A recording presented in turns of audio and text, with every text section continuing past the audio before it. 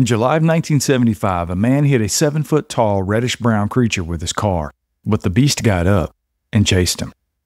I have never told anyone about this because I didn't want to hear the jokes, but it was mid-July of 1975. I was heading toward the beach in my sports car, top down with the music blasting. It was around 8:45 p.m., so it was still light out, but heading towards dusk. I had my headlights on and I was cruising at about 60 miles an hour when I rounded a corner and there in the road stood this large, hairy thing. I slammed on my brakes and swerved around it, but I must have glanced it because it bounced over the passenger side of my car. I slid the car around and stopped where my headlights were about halfway on this thing. It got up and came at me. I was about 25 feet away from the thing and I could smell it. It smelled horrible. The smell hung in the air like a wet blanket. This thing was about 7 to 7.5 feet tall. It had reddish-brown, matted-looking hair. Its face was hairless, and this thing looked pissed. So I put the car in reverse, backed up, and threw the car in drive and took off. As I was spinning around, I looked in the rearview mirror, and it was right on my car's rear end. I heard a loud bang, and about that time, my car caught traction and I took off. I left the creature running down the road after me. I have never been so scared in all my life. After I got to my destination, I checked my car. The passenger side rear quarter panel was dented in and it had hair on it. My rear spoiler was shattered where he had hit the rear of my car. I told my friends, family, and police and the insurance that I'd hit a stray cow. But it took weeks to get that smell off the outside of my car, and the inside still had the smell. It was awful. It was like sewage mixed with something else. I was 27 then. I'm 38 now. I've not been down that road since, and I'll drive 45 to 50 miles out of my way to avoid going that route. A hairy creature eating my corn. In the summer of 2009, a deer hunter had a sighting of a large creature while checking his corn pile in Rose Hill, North Carolina. The hunter writes, "While checking my deer bait pile behind my home in the woods, I walked up on a 7 to 8 foot tall, stinky, hairy creature eating my corn. It was sitting down when I first saw it, with its back to me. It heard me and it stood up and faced me about 25 yards away. I froze as we stood there staring at each other for a few minutes. I was terrified, but I acted like I wasn't. It seemed to decide that I was no threat, and it walked away deeper into the woods. I had a pistol with me, but I didn't feel threatened enough to kill it. I don't believe the .38 that I had would have stopped it anyway. I have a feeling if I'd have shot it, it would have ripped me from limb to limb." Bigfoot seen near Fort Knox. A firefighter writes, "I wanted to share my experience that I had about 15 years ago. I lived in a rural area southwest of Louisville, Kentucky. I was a firefighter for a small volunteer department. We got a call from the fire department at Fort Knox base, and they told us they were fighting a fire and it was heading our way. I was in a 4-wheel drive field unit going on a dirt road on the inside of the border. When we came around the bend, it was smoky, but you could easily see something standing in the middle of the road, looking towards us. We were about 150 to 200 feet away when it let out a deep, and I mean deep, bellowy grunt. Then I saw a medium-sized creature step out of the tree line with 2 smaller ones. The family group of Bigfoot quickly rushed north and over the fence and out of sight. The first one was about 7 to 8 feet tall with matted brown or black hair. I couldn't tell how much it weighed. The medium-sized one was definitely a female because of the way it acted towards the little ones. It was easily 6.5 feet tall with a slender build. The small ones were about 5 to 6 feet tall and skinny. Bigfoot drags a deer into a cave in West Texas. I was in West Texas and I was deer hunting. The closest city to me was Comstock. I was sitting in a Bronco enjoying the view, but across the canyon I saw this blackish-brown creature dragging a deer carcass into a cave. I grabbed a pair of binoculars and zoomed in on the creature. I could see that it was very dark-skinned and had a flat nose, and its eyes were a bright amber color. It had very thick hair around the torso and legs, but lightened up around the face, and it had large ape-like lips. The terrain in that area was rocky, so it had to be very good at climbing and maneuvering. I would say I observed this thing for about 5 minutes. It was about 200 yards away, but I did see the creature go into the cave. The cave was up on at least a 5-foot-high ledge, and it just stepped up there like it was climbing stairs. Now the deer was about the size of a smaller elk. This was the biggest buck I'd ever seen. It was at least 5 feet in length, and it was pretty wide. I would say this creature had to be at least 7 feet tall. The shoulder length would have been about 4 to 5 feet, very, very wide shoulders. The creature's face was very ape-like and did not resemble a human at all. The face had lots of scars, and it looked very similar to a gorilla in the eyes, but the jaws did not extend like the face of a gorilla or a chimp. It looked similar to a human in the jaw area. The teeth were that of an ape, though, and the skin was very, very dark brown. Bigfoot seen in Hardman, Oregon. The sighting occurred in the West Reserve in the Blue Mountain Range, just south of Highway 207. My background is a retired police officer, so you must understand at the time I did not want to be called a nut, if you get my drift. This is why I told no one about this until now. It was about 11:30 p.m. in late October or early November of 1980. The same year that Mount St. Helens had erupted in the great state of Washington.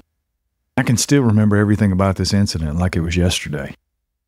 My truck was pulling up the hill best it could at top speed of about 25 to 30 miles an hour. The Bigfoot I saw was medium brown in color. I could see all of him as he was very close. His eyes were more of a glowing red color and he had shaggy long hair. He was standing on the right side of my truck, just off the road where you might see a warning sign like a curve or hill up ahead.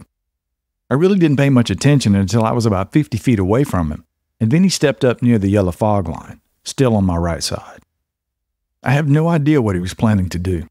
I couldn't tell if he was standing there waiting to cross the road or what. Then I finally got close enough to see what he was, and it was too late. I tried as best as I could, but I couldn't get the truck to go any faster. I was petrified. When I passed the creature, I remember looking at his head movement and thinking it was just like mine. He was looking at me just as much as I was looking at him. There was no movement like any hostile actions or jumping. We were just looking at each other. His eyes seemed to be a reddish color. I don't know if the red color was from the eyes or what. This thing was about 8 feet tall, maybe more, maybe less. At that point, honestly, I didn't care. He had long but shaggy hair, and it hung down about 3 to 4 inches in various places all over his body. I'm not sure if it was a male or a female. I didn't see any boobs, but at the time, I didn't see a penis either. But for some reason, I've always called it a him. I still get goosebumps thinking about it. This is the first time I've ever told my story to anyone, except to my wife. A hunter is stalked by a Bigfoot in North Dakota, 1962. While coming back from a hunting trip outside of Minot, North Dakota, in April of 1962, a friend and I were followed when we were returning back to the trailer park where we lived. After walking quite a distance out of the prairie, I had the distinct feeling that something or someone was following us. Eventually, I became so uncomfortable that I looked over my shoulder, and at a distance of about 50 yards away, I saw what I thought was a great ape. Our eyes met, and this thing stood up on its hind legs when it saw that I saw it. All I had on me was a single-shot .22 rifle, so shooting it was out of the question.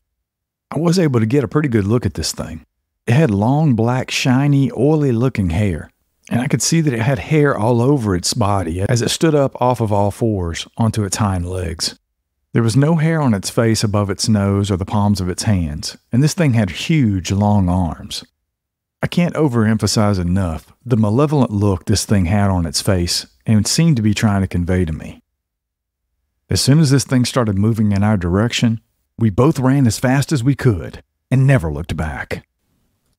When visualizing some far-flung regions of the world that could harbor a hereto unknown species of terrifying monkey monster, Danville, New Hampshire is not the first place that springs to mind. Yet for 2 weeks in September 2001, this small New England hamlet was the scene of several scary encounters with a giant baboon-like beast that has since become known as the devil monkey of Danville.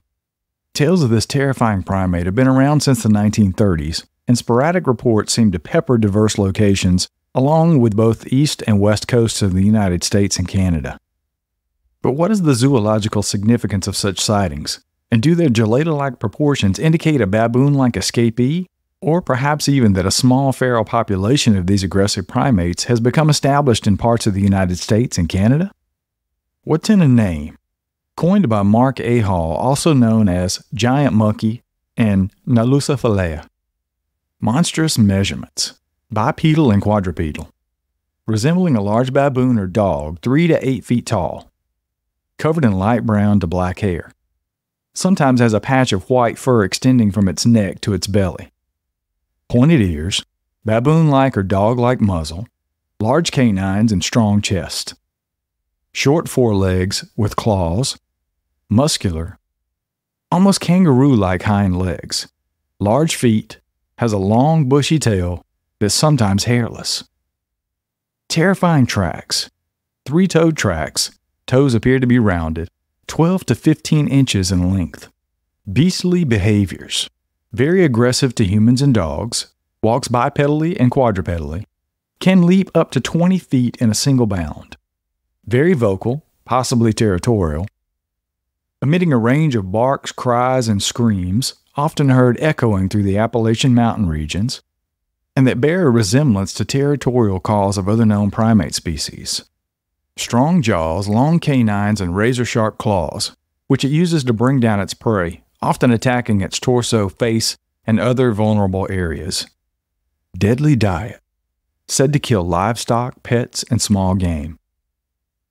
Hairy habitat, British Columbia, Appalachian Mountain region of the United States. Devil monkey sightings are also reported in Kentucky, New Mexico, Utah, and Colorado. Scary sightings. 1930s. Kentucky is reputed to have experienced a rash of devil monkey sightings as far back as the 1930s. 1934. Several eyewitnesses described seeing a mysterious beast that could leap across fields with lightning speed in South Petersburg, Tennessee. 1959. The Boyd family were driving through the mountains near their home in Saltville, Virginia, when their vehicle was attacked by a monkey-like creature that rushed at the car, grabbing at it with its front paws.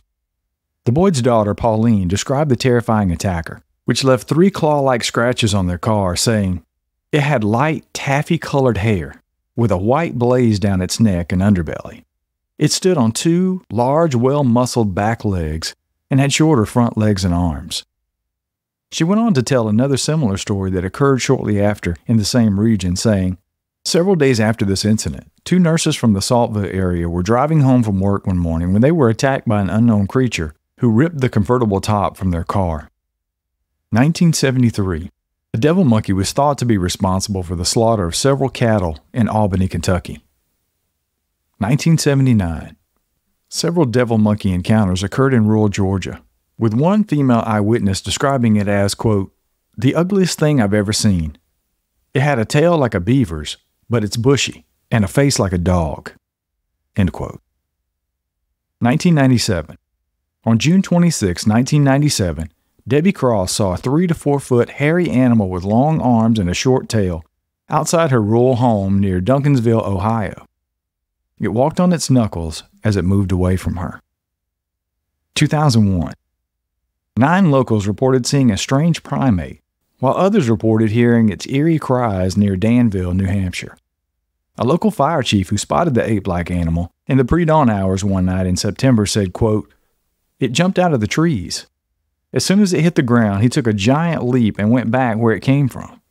The first thought I had was, that's nothing that's native to here." End quote. He described the creature as being like a primate with a reddish-brown coat, razor-sharp claws, and a dog-like muzzle. Over the following 2 weeks, parents kept their children at home after sunset. After several search parties failed to find the animal, the sighting stopped and the creature was not seen again. It was generally assumed that this was an escaped animal that had likely been recovered by its owner. 2006. An anonymous witness claimed that he returned to his Chicago home with his family one evening to find a devil-like creature violently attacking his 6-year-old Labrador dog, and stated that the animal was an unusual combination of a monkey, wolf, and devil, with long fangs and a monkey-like tail and extremely bright glowing eyes. The man who snapped a photo of the beast, which apparently was frightened by the flashbulb of the camera, sprang to its hind legs and ran, escaping through the open door behind them. He also claimed that numerous pets had gone missing from the neighborhood leading up to the sighting, that another individual had seen an identical beast hanging from a local tree by its tail. Beastly evidence. Derrida roadkill. In 1996, Barbara Mullins was driving down a hot and dusty asphalt Louisiana highway called Highway 12. when she noticed a strange creature dead on the side of the road. Pulling over to get a closer look at the animal, she was astonished to see a recently deceased animal, about the size of an adult St. Bernard and covered in thick brown hair. Curiously, she noticed that what she had first taken to be a dog possessed ape-like feet that extended from its bulky body. It had small pointed ears and a very simian-like appearance. Luckily, she was equipped with a camera and she took a picture of the bizarre beast. On September 5th, the DeQuincy News published a story about Barbara's strange find, speculating that it could be a chupacabra or even a devil monkey. The Louisiana Department of Wildlife and Fisheries later examined the photos, stating that they believed that it was a deceased small breed of domestic dog called a Pomeranian. Many were quick to point out the size differentiation between this breed and a St. Bernard, although the photo is seemingly lacking anything apart from the patchy clumps of grass surrounding the animal, which could provide a reliable object for scale, which sadly does nothing to aid us in ascertaining the size of this alleged cryptid carcass. Beastly theories. The term NAPES, an abbreviation of North American apes, was first coined by the cryptozoologist Loren Coleman in 1962. Inspired by a curious track he discovered and cast in a dry creek bed of Stevens Creek near Decatur, Illinois. This assumed American ape is tailless and thought to belong to a yet unclassified genus that may include cryptids like the Florida skunk ape and the yeti. However, the descriptions of the devil monkey, with its baboon-like muzzle and tail, do not match the ape-like physiology of the nape, or any known ape species, and it's far too large to be any known species of monkey. Therapithecus oswaldi. Could an extant species related to Therapithecus oswaldi be roaming the Appalachian Mountains? It seems unlikely. Besides the ancient date of their demise, likely brought about by human conflict and predation, this fossil gelada, despite its widespread distribution in southern, east, and north Africa, Spain, Italy, and India, is not known to have existed in the New World. Feral monkey colonies. Many people believe that the Danville devil monkey in particular was an escaped primate, most likely a baboon. Certainly, the numerous public encounters with this beast, followed by its sudden disappearance, seem indicative of an escaped pet running amok for a few weeks before being quietly recovered by its owner.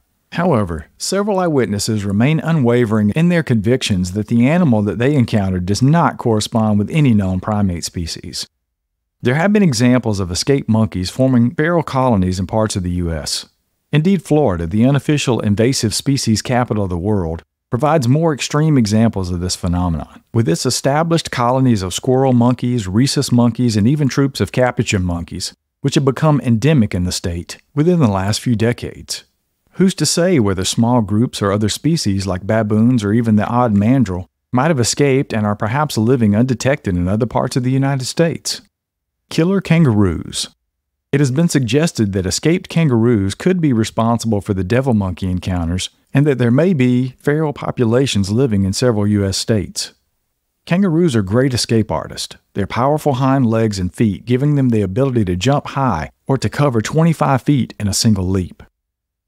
Phantom kangaroos have been reported quite regularly in the United States since the 1930s, and this steady stream of escapees could certainly explain several purported devil monkey encounters.